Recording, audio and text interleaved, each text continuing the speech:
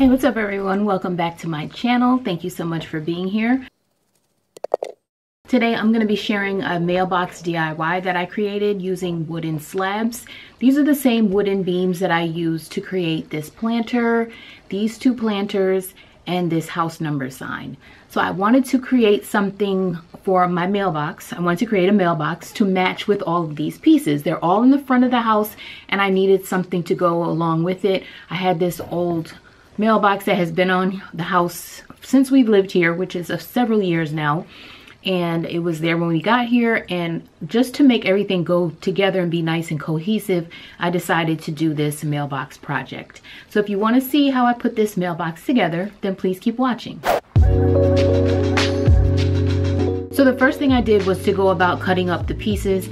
I created some templates using paper, cut down the sizes that I thought would be best based on some pictures that I saw online. I took my own measurements of my current mailbox and then did a little mixture of design styles that I saw on the internet. And I came up with this, and I'm just trying out the pieces, cutting down the sizes that I need. And I'm just gonna go ahead and show you how I'm doing that.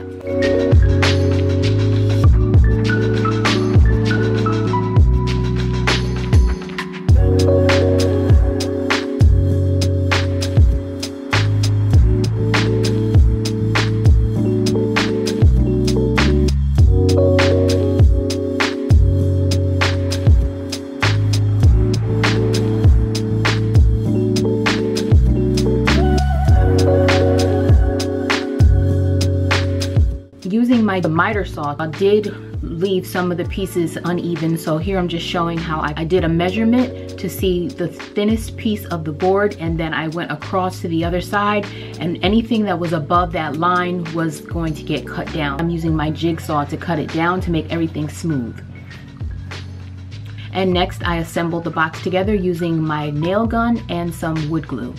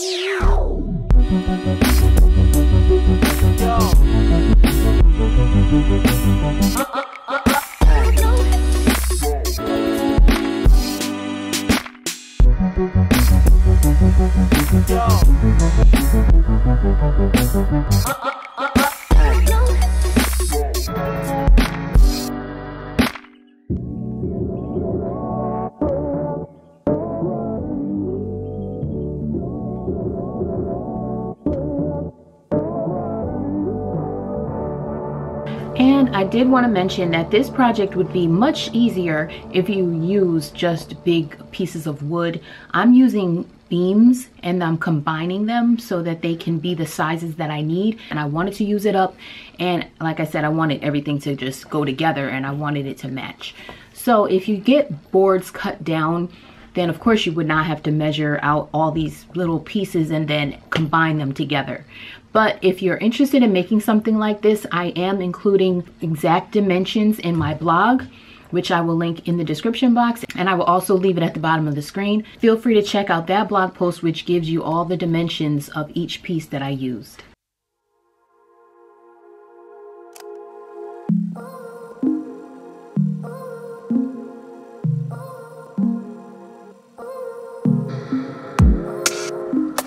Oh, and of course I had to stain it to match the other pieces as well. So I'm using this Jacobin stain.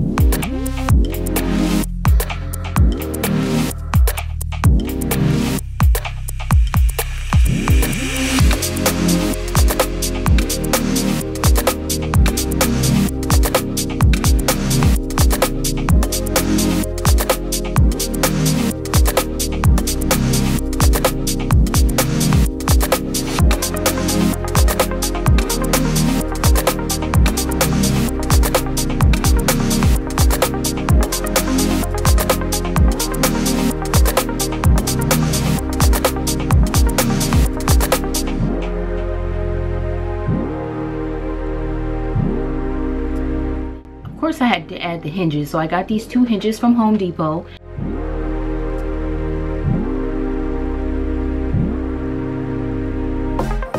I'm using a little bit of this Loctite glue to keep everything secure. These screws are pretty short because of course the wood isn't as thick as it could be to hold anything stronger. So just to reinforce that, I'm using this Loctite glue in all the places where I'm adding the screws and anywhere the hardware is attached to the wood.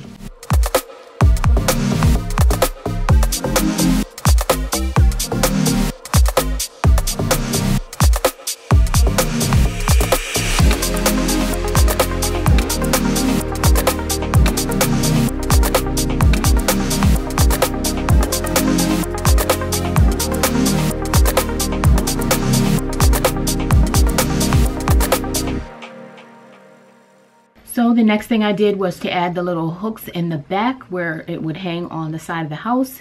And I originally was just gonna use screws to screw this directly into the house, but I'm actually gonna do a little bit different. So I ended up moving these little brackets up a little bit higher so it can account for these siding hooks that I have.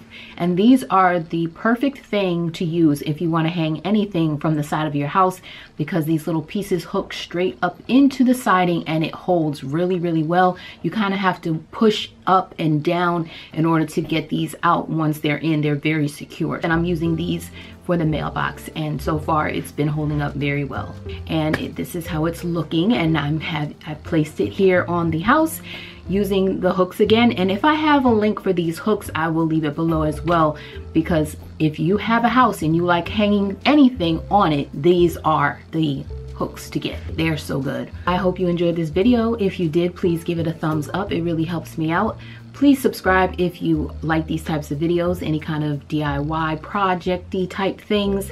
That's what I do here. So I hope that you will subscribe and visit often.